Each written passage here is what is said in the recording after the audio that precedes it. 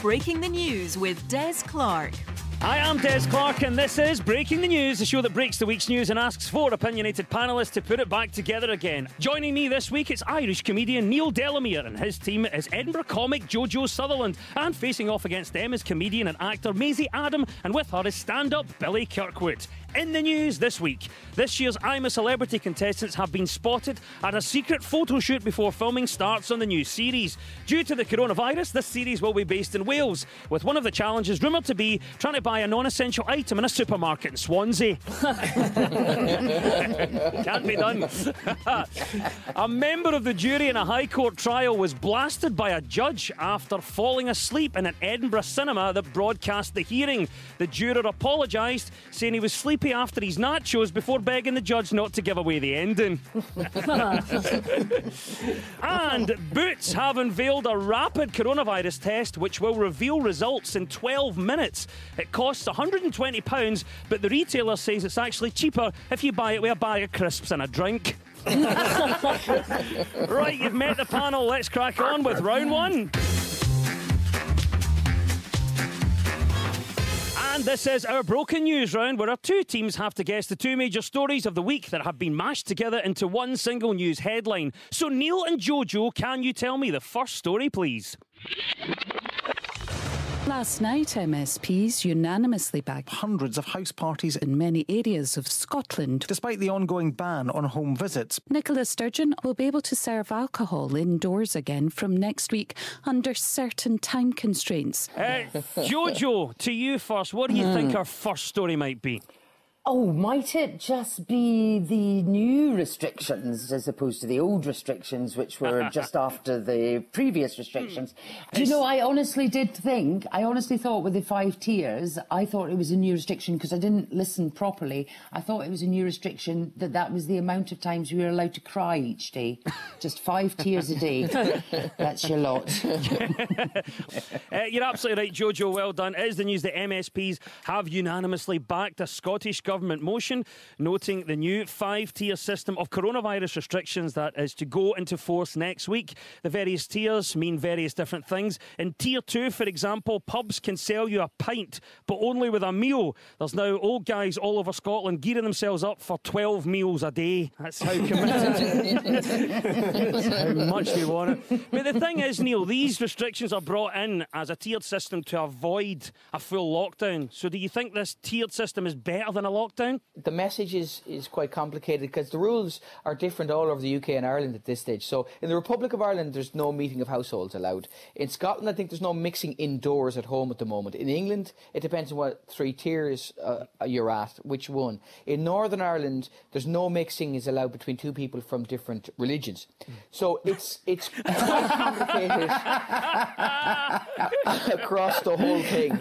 Neil, well done for trying to make sense of it. It's just getting bizarre. The restrictions, I think they're changing so quickly. Obviously, people try to struggle to keep up with them. It feels like monitoring restrictions. It's like trying to watch Midsummer Murders with my mum. You know that way? You're so who's he and what are they doing in it? Were they in it last time? It's got to the point now where it's basically just like Game of Thrones. Like, everything is fine except for the people who live north of the wall, but they also seem the only people properly prepared for the fight. And winter is coming. Oh, amazing. Oh, there we go. This is it now. Billy, what about yourself, man? Are you part of Tier 3? We are in Tier 3, we are down the road and we are associated with our pals in Glasgow, so we're going to suffer together. I think our plan is we're all going to meet round about Paisley and declare ourselves an independent country. I think that's kind of our plan. After what happened in Wales, what would you call an essential item? Well, I mean, it's a straightforward one. It's masks. Sorry, but the mask rebels really annoy me. Those people, I hate wearing them, I'll take a chance. Just wear it. I was in town in Dublin and I saw a man in a doorway wearing a mask and injecting heroin. And he was wearing a mask. He was like, and he looked at me as if to say, there's no point in taking any risks with your health. I was like, if this dude can wear a mask, just wear a mask. And what about you, Jojo? You might have seen the stories this week about the supermarkets in Wales blocking off things that they didn't deem essential items. So what would you call an essential item? Marmite, and I'm actually in a complete panic about that because we're not drinking enough beer, so there's not enough yeast to make Marmite, and they're already rationing the size of Marmite you can get now, and the pots are getting smaller and smaller, and I'm just, you know, I don't care about sanitary products as long as I've got Marmite, I'll be fine. Wow, as if we haven't divided the nation enough. Jojo brings Marmite into the chat. Why would you do that? And now a statement from the palace in regards to the Marmite situation. Oh, Maisie, what about this whole story that's rumbled the past few days about Wales blocking off parts of the supermarket? Well, what do you term an essential item? Well, first of all, one of the supermarkets, I think it was a Tesco, they didn't class period products as essential. I mean, obviously they were wrong to do that, but moreover, they were wrong to tell a woman on her period that she couldn't buy those products, because hell hath no fury like a woman who has unexpectedly started her period. I mean, her husband was probably just in the background like, please, let her buy them. She screamed at me twice today for breathing out my mouth. It is the news that MSPs have voted on Scotland's new 5-level system of local restrictions. The new system will see areas categorised into either lockdown, very high, high, medium or lemon and herb. So that's that's all you need to remember. Yeah, of course it is changing coronavirus restrictions. That is the right answer. Well done to Neil and Jojo. You get 2 points for that. Now, on to our second story. And Billy, any thoughts as to what this might be? Right, this is the breaking of the restrictions, the breaking of the rules. We've heard something like as high as 3,000 parties have been broken up. Wow. And to hear that is shocking, but being Scottish and hearing about 3,000 people rebel, it's hard to not be a wee bit proud. And it just means, I know that's a terrible thing to say, but I'm hearing some of these statistics, like 300 house parties in Ayrshire alone. Since when did Troon become the new Ibiza? Well done, my friend. Yes, the second story is that police officers in Scotland are breaking up hundreds of house parties every week. Despite the ongoing ban on home visits because of COVID-19, there have been more than 3,000 call-outs since the force was granted new powers in late August. Yes, Police Scotland are now responsible for breaking up more parties than Jeremy Corbyn. It's quite a feat, especially with what's going on at the moment. Who'd have thunk it? There we go. There's so much detail to this story when you drill down in it. Apparently in Motherwell, about 20 people were found attending a, quote, religious gathering. The police are quick to point out that you can't call it a religious gathering just because the tonic wine you're drinking was made by monks. So if you're using that excuse, forget it. But this is the thing. Billy's right. I mean, the illegal parties in 2020 they just sound so uncool. Like, my mum, she was a punk back in the 70s, and her party sounded amazing. Like, she had a house party where the bath fell through the ceiling and someone came and stole all of the doors. It sounded brilliant. You look at the Manchester illegal raves of the 90s, people in the middle of nowhere, hundreds of them, all off their head. Ours, in 2020, it's just somebody going, I actually had 9 people in my living room and we were all from different home addresses. It was carnage. I love, and I would like to be there for the policeman that tries to break up the hen do where they're all clapping for him, waiting for him to strip off. Do you know what I mean? Well, I think it's a really good time to shoplift at the moment, because I think most of the police are breaking up toddler tea parties. So, do you know what I mean? They're elsewhere at the moment. It's a great time to commit an actual crime. Fantastic. There we go, Jojo. Woman Every little helps. With 45 jars of Marmite strapped under her dress. Neil, what about this? Obviously, we're hearing about Police Scotland. I'm sure it's the same across the board. Breaking up the house parties. Should we be surprised at this? Yeah, I'm kind of surprised at the number of parties that the police had to break up as part of Operation This Is No Crack. But I'm not surprised that people kind of break the rules. I couldn't agree more with Maisie. Like there's going to be other house parties, and yet these people are I miss house parties so much. You know how long it's been since I heard a fella I don't know play the acoustic guitar on my couch. Oh yeah, the full 12-minute version of Bye Bye Miss American Pie. Oh, shut up. Did anybody see the party of Kim Kardashian West celebrating her 40th? That really some of us were at it, one. Des. Some of us were at it. Normal. Hang on, Kirkwood was there. Were you at this? Yeah. Oh, I tell you, it was a great time. She had Bombay Mix, Pringles. We had a bit of Two Unlimited and Basement Jacks on. It got wild. That was Billy Kirkwood at the party of Kim Kardashian West Kilbride, I think. But she says hello. Oh, I'm sure she does. Obviously, if you missed this, Kim Kardashian West was accused of being tone deaf after spending her 40th on a luxury island with family and friends. Now, here's what she said. 2 weeks of multiple health screens and asking everyone to quarantine is what she did. I would just love them to have had to go through all that. Then she just took them blindfold and turned up at Millport. Be amazing. This is your island. Party away. Pubs open till 6. Yes, well done, Maisie and Billy. You get 2 points for that. It was the mashup of COVID restrictions and efforts to curb those breaking the rules. And at the end of that round, the teams are on 2 points apiece. Now, so much of our news is about public opinion, and this week we spoke to Two Doors Down star Alex Norton and Queen of the Weather Judith Ralston. So, Maisie and Billy, what story do you think Alex is on about here? I'm not sure I would want to go to this particular place. I've heard it's a bit lacking in atmosphere. Next time an Irish person goes there, they would definitely be entitled to ask for a wee drop at the crater. I can guarantee it'll immediately be splashed all over the headlines. Right, I'm pretty sure this is the water on the moon that they found, or whatever resembles water. They found something on the moon and they're very excited about it. Yeah, that's exactly it. It's the news that water has been definitively found on the moon, according to NASA. The discovery is a major breakthrough in the mission to explore the rest of the solar system, as well as giving a better understanding of the lunar surface. NASA called it an unambiguous detection of molecular water, which I think just sounds like what a cowboy plumber says when he's just about to treble your quote. I think you've got an unambiguous detection of molecular water. It's your copper pipe, big man. Billy, a lot of people getting excited about this discovery. Are you one of those people? I am very excited, but the reaction in Scotland has been so interesting, because even when we heard that there was going to be water on the moon, you know for a fact as an entire nation we looked up at the moon and went, aye, but it'll not be as good as our tap water.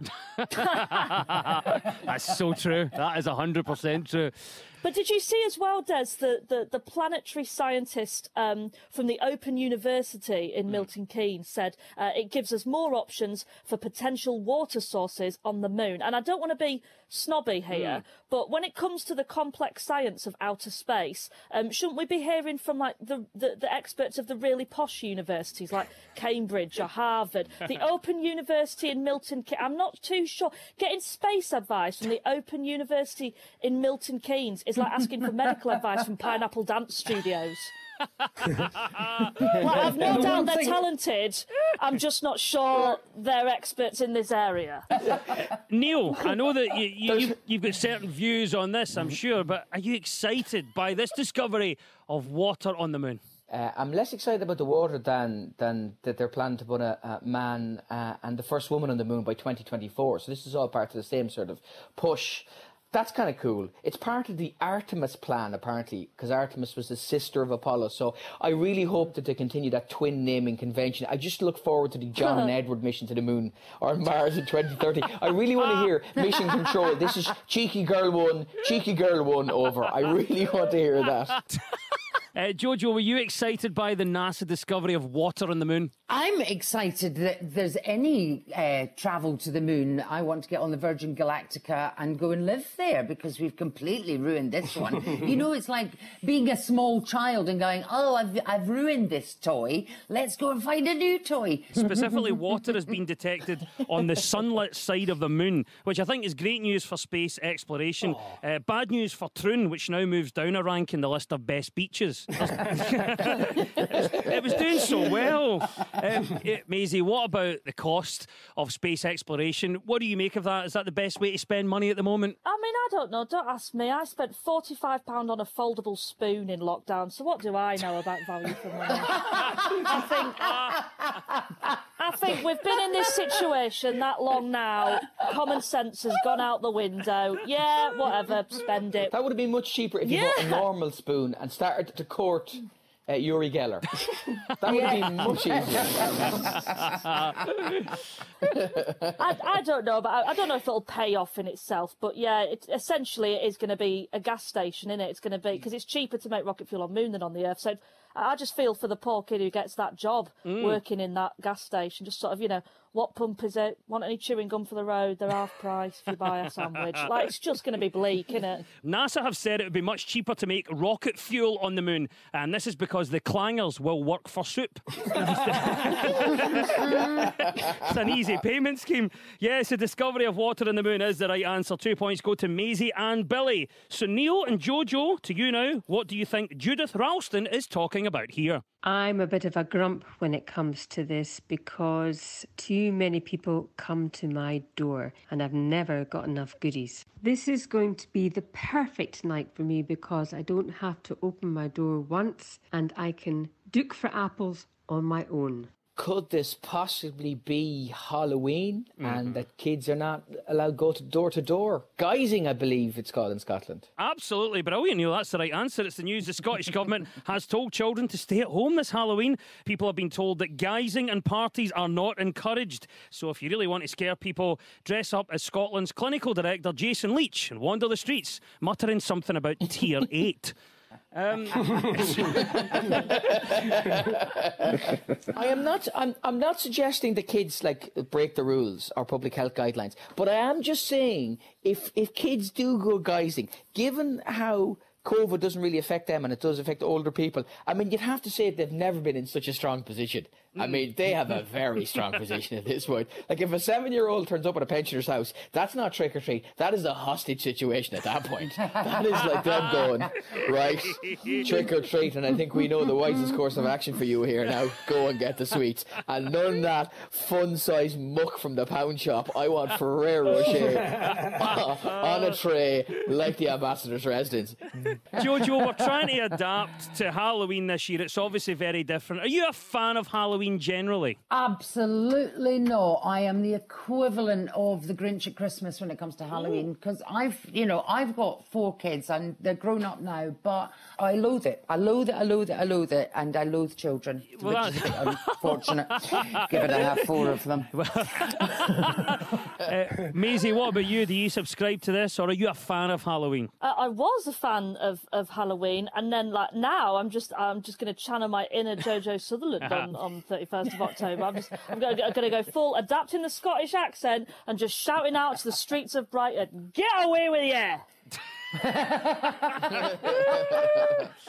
Billy, I get the feeling you're someone that's really into this time of year. Halloween is the goth Christmas, all right? You can have your Santa. I'll have Jack Skellington from The Nightmare Before Christmas. It means something special to me because it's actually me and my wife's wedding anniversary. For the very simple reason it was easier to get a Chewbacca costume than a wedding dress. That's all I'm going to say. It's a lot cheaper.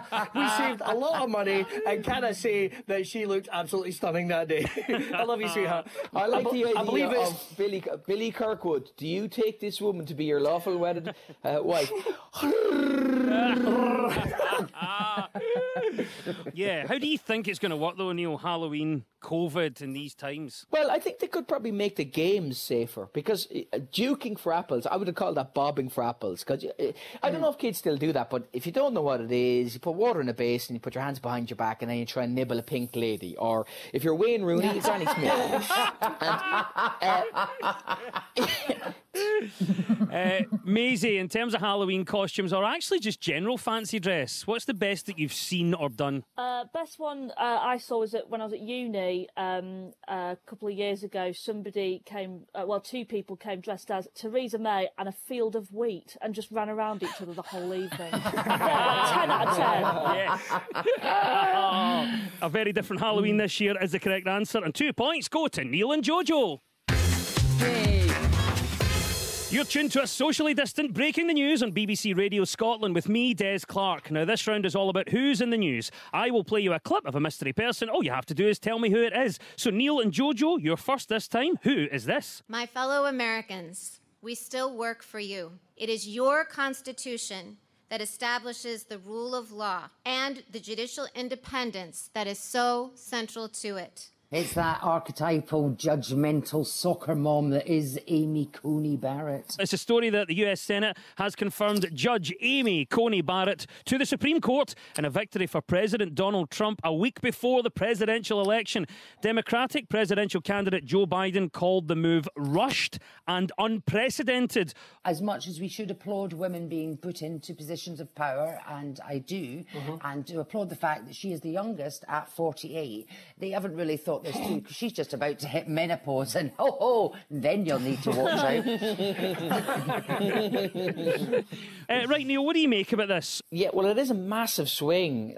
So she's very conservative, and obviously she replaces the very liberal Ruth Bader Ginsburg. So it is a massive switch around. It's basically like the Smiths in 1985 replacing the young Morrissey with the current Morrissey. That's kind of what it's like. So it's a complete switch around. If it was Halloween and you lived in Amy Coney Barrett's neighbourhood, she'd defo be the house that gives you a tangerine. Do you know what I mean? When you go trick-or-treating, she gives you a tangerine. She's drawn the curtains. She's oh my God, she's JoJo. I knew it. Billy, what about Amy Coney Barrett then? Big appointment this week, right ahead of the election as well. What do you think of it? She does have 7 children and 2 adopted. So part of you does kind of think, are you literally just saying anything to get out of the house? Is that her big plan?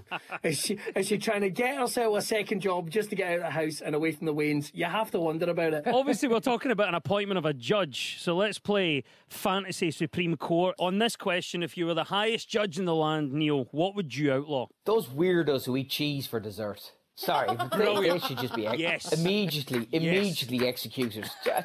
Oh, God, those people. Cheese is my dessert. Oh, if you brought out a wheel of cheese, I'd eat the whole wheel. Oh, I'd punch a mouse in the face for cheese. Cheese is not a dessert. You can have it during the other courses. You can't have dessert during the other courses because you're a weirdo. Nobody goes, I'll have stuffed pork steak, and can you stuff that with Skittles and a Bounty bar? No, it's wrong. It's just wrong, and stop doing it.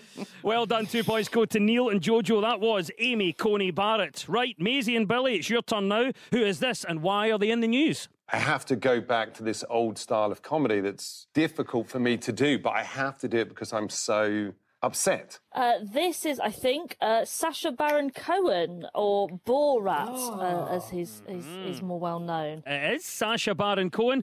He's in the news this week as Kazakhstan's tourism board has adopted the Borat catchphrase "very nice" in its new advertising campaign to coincide with the release of the second Borat movie. Are you surprised at that? I love it. I love it. I love the fact they've done a 360 on something they absolutely hated. Do you know the thing is about Borat as well? I mean, originally I wasn't a fan of Borat at all. But then I kind of looked at him in a different way, realising that he's dressed like every maths teacher in Scotland from the 1990s.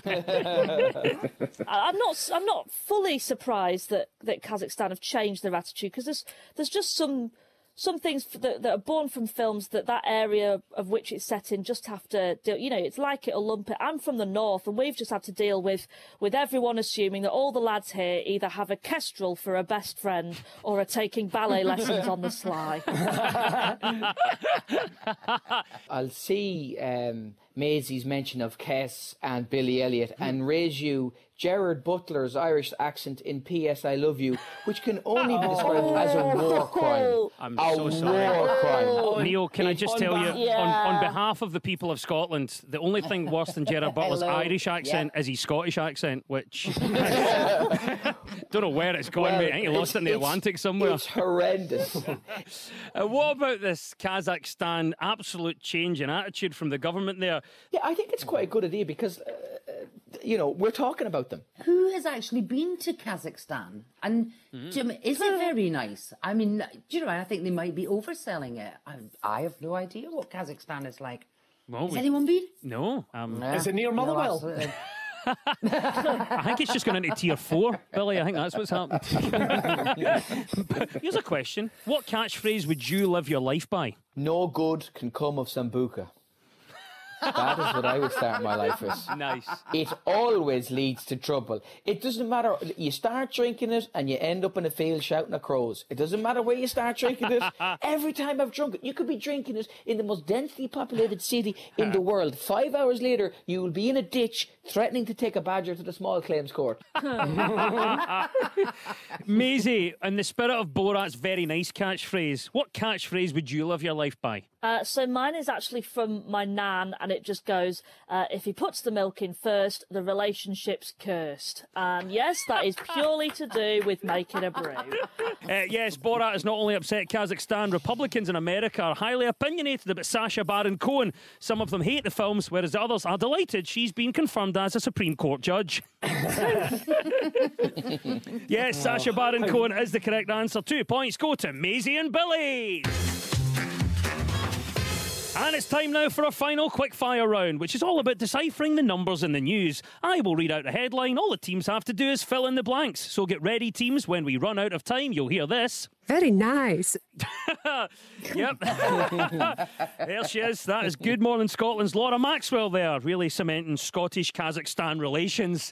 Right, here we go, teams. Let's go for it. A 47-stone what has been found in the Outer Hebrides? Man also called Joe Wicks, who just couldn't deal with the pressure of expectation. Why is the other guy so skinny? It's not fair. A 47-stone what has been found in the Outer Hebrides? Tweed jacket that got wet. It does gain a lot of weight. It just retains it. Not the answer from the news. Sorry, Neil. I can give you the answer. A 47-stone bluefin tuna was found in the Outer Hebrides. Wow. What is definitely not making a comeback after 12 years? Is it my dad? He only went out for some milk. So, what is definitely not making a comeback after 12 years? Gerald Butler's Scottish accent.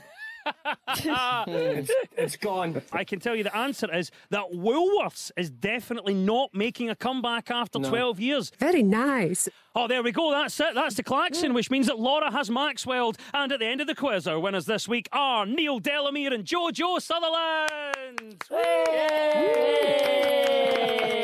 Commiserations to Maisie Adam and Billy Kirkwood. And we'll leave you with the breaking news. Breaking news just in. The post office is to cut a third of its cash machines in the next 18 months, with 600 ATMs to be shut by March 2022. Because if this year hasn't been bleak enough, the robot you lost your job to has just lost its job. NASA's Perseverance rover is now halfway to Mars, having flown 146 million miles, making it even more frustrating that it's just realised it's left its mask in the house. And the Bishop of Paisley has called for a COVID restriction amnesty to be put in place on Christmas Day, similar to the truce during World War I. My 85-year-old gran thinks it's a brilliant idea. Little does she know that I'll be putting her in goals. The news is broken. I've been Des Clark. Goodbye.